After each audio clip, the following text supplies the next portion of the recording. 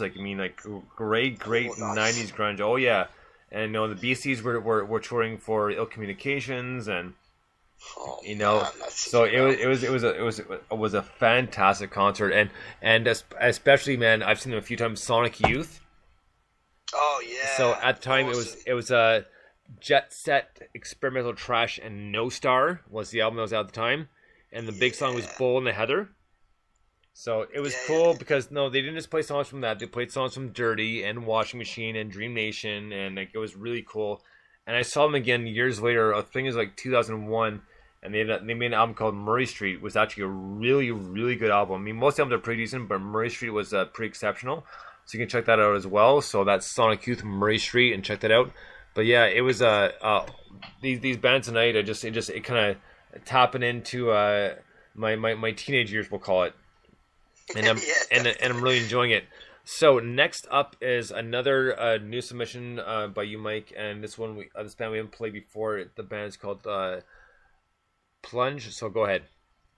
Yeah, Plunge are really cool. I discovered Plunge actually. So I put a few posts out maybe a month or two ago, just in various kind of Facebook groups, kind of saying, you know, this is who we are and this is what we want to do, and it was just about, you know.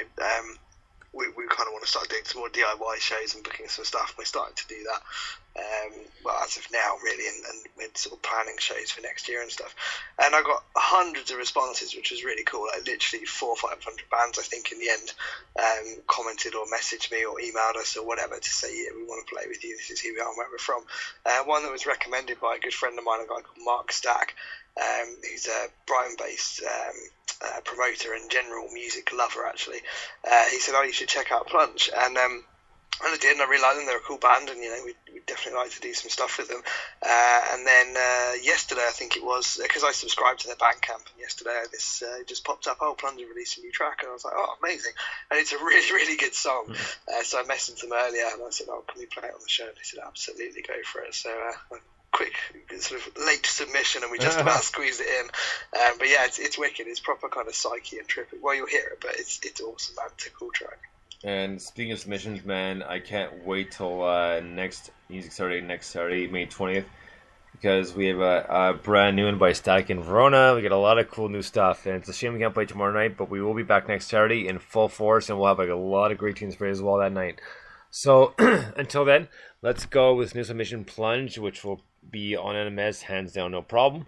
So this is Plunge with Distress Express. Dig this.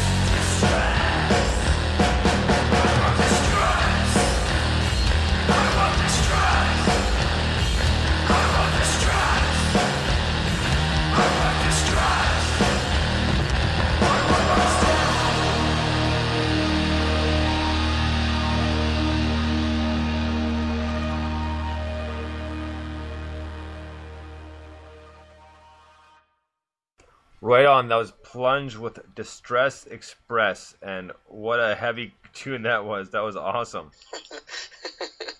It's great, isn't it? It's like got a little bit of like heaviness. It's got some grunginess. It's got some psychedelic craziness. They're a really, really interesting band. I think it's their debut single actually as well. I'm sure there's a video or something which might be a live thing. I can't remember that they shared with me. But this is their kind of first proper sort of recorded single and everything. They're a quartet from they're a quartet. There's 4 or 5 of them. Sorry, I can't remember. They're from Brighton, which is obviously the best city in the world, and they are top quality. And I really, really enjoy their music, and we would love to play with them at some point. They're on as I say, a big list of bands that we've got that we want to play. We'll be touring for the next 10 years at this rate, but yeah, they're on there and they're proper quality. And because they're local, I'm sure we'll get to play with them pretty soon. So yeah, looking forward to hearing more, man. But I really, really enjoyed that tune. I was really happy when that dropped into my inbox yesterday. Right on. Well, the next 2 bands we're going to get to tonight, they're unfortunately no longer, but they're great bands. And one is from Toronto, which I got to see a few times and interview them as well and hang out with them as well after the show. There's a band called Convoys. This one's called Twister Part 2. Dig this.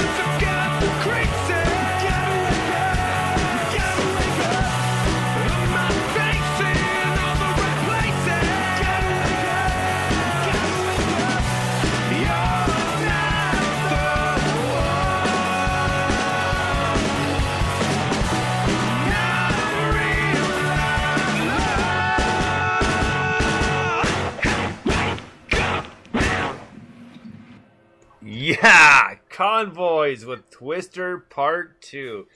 Now, it's a shame they called it quits, but man, the few times I saw them live was an awesome show. I saw them for the first time in Toronto, which is about an hour away east of us, and they went up for a band called Beekeeper. Then I saw them here in London, and what a great show. And you know what, the best part about the show is, you know, at the end of, we talked, Jason and I interviewed the whole band, but about a year ago before that, but Jason and I were talking, and he said, well, here's a package, so a t-shirt, the whole thing. And it says, you want to roll with us? It's like, well, yeah, man, absolutely. So after the show, I just had planned on going home, be done the night, but man, I get to go out and hang out at the bars with Jason, his wife, and their drummer and bassist. It was a lot of fun. Like, great guys. A shame they broke up, but I still keep in touch with Jason, and he really is a good guy. And, you know, they initially, when they did their stuff, you know, they said, no, we're kind of like a trio of alternative, but we're staying away from all the excessive exceptional stuff, i.e. synthesizers, that sort of thing, and we're going to keep it kind of straight grunge rock and roll, and that is, and what a great tune, but great band, and a shame they broke up, but love that band. That was Convoys with Twister Part 2. Yeah, that's a real shame they broke up. That's a real tease, actually. You play me that and know that I'll never be able to hear anything new from them again. Yeah. It's terrible. How dare you? But no, that's proper good, and you're right, it's got such a kind of rock and roll beat to it, proper... a bit Foo Fighters-esque in there, especially at the end. That kind of becomes quite anthemic, the chorus at the end, I think, which is really cool. And just, the whole thing had a really cool vibe. And that solo was, like, really trippy. It just kind of went a bit psychedelic for a little while, and then went back to straight rock and roll, which is really cool. I really, really enjoyed that. It's a real shame. They should get back together. You know, they should listen to this show and go, what have we done? Let's get back together and not ever break up again. They should, you know, a band is like a marriage. You can't just get out of it like that, man. Yeah. But, you know, like I said, Jason is a great guy. And when I first met Jason, who was a singer of the band, was when I went to see them in Toronto open up for a band called Beekeeper. My buddy Mikey P came with me, and we were talking to him. And at the time, it was kind of funny because it was about 2 years span, right? And there was a girl that they're dancing around, like, love the music and like seemed really to Jason. And then when I saw them about 2 years ago, so you know there's about 2 years span of time. And guess what? Guess who's his wife now? I was like, that's amazing, that's awesome. I was like, wow, like I saw you and I didn't even know if you had any tie to Jason at all. Now you're his wife. That's amazing. So like a lot of things have progressed, right? So good for him. And it's been a while, but congratulations to the happy couple because it was right on and a great match for sure. So next up is a band, I haven't heard anything from them in a long, long time, and I don't think they're still around because there was a bit of a feud, actually a Twitter feud, to be honest with you, because the guitarist and bassist are brothers, and the drummer is a friend of theirs, and there was little bit of a Twitter feud online. I mean, obviously, I just kind of watching it evolve, like, oh, what are you guys doing, man? You're kind of taking the wrong route, but either way, they're still a very cool band. The band's called Those Makeshift Heroes. The song's called Enough Is Enough. Dig this.